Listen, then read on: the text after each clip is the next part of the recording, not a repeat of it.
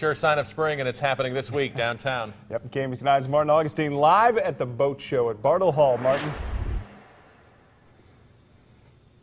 Well, good morning. I don't know what Matt's talking about dreaming about warm weather.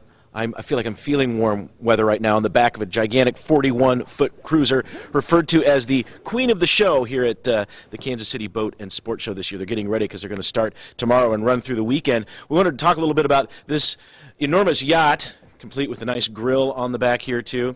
We're joined over here by Austin French. He'll tell you all about this boat and many, many others. And watch your top light there, Robin.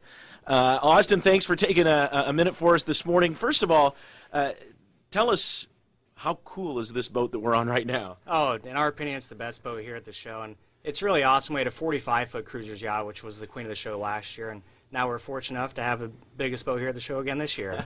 Why would you need a cabin on the lake when you've got a boat like this? Right? Exactly, and a lot of people do stay overnight on these boats, so you see more and more people going to the lake to purchase boats like these. All right, now, when people come to these shows, especially in the dead of winter, I mean, it's been pretty mild here in Kansas City the last few days.